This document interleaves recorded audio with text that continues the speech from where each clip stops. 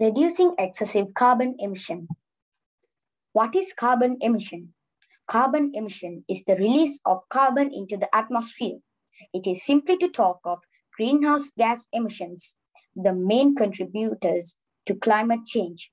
Emissions mean the release of greenhouse gases, and they are pioneers into the atmosphere over a specified area and a period of time.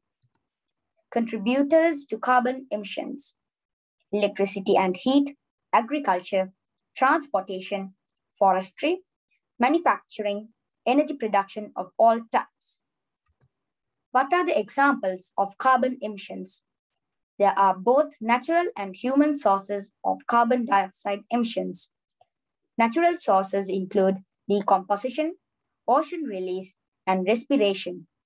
Human sources come from activities like cement production, deforestation, as well as the burning of fossil fuels like coal, oil, and natural gas.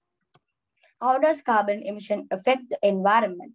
They cause climate change by trapping heat, and they also contribute respiratory diseases.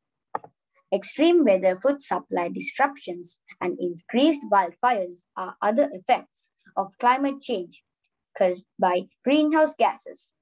Exposure to CO2 can produce a variety of health effects. These may include headaches, dizziness, restlessness, a tingling of pins or in needle feeling, difficulty of breathing, sweating, tiredness, increased heart rate, elevated blood pressure, coma, asphyxia, and convulsions. These carbon emissions raise global temperatures by trapping solar energy in the atmosphere. This alters water supplies and weather patterns, changes the growing season for food crops, and threatens coastal community with increasing sea levels. Excess carbon in the ocean makes the water acidic, putting marine life in danger.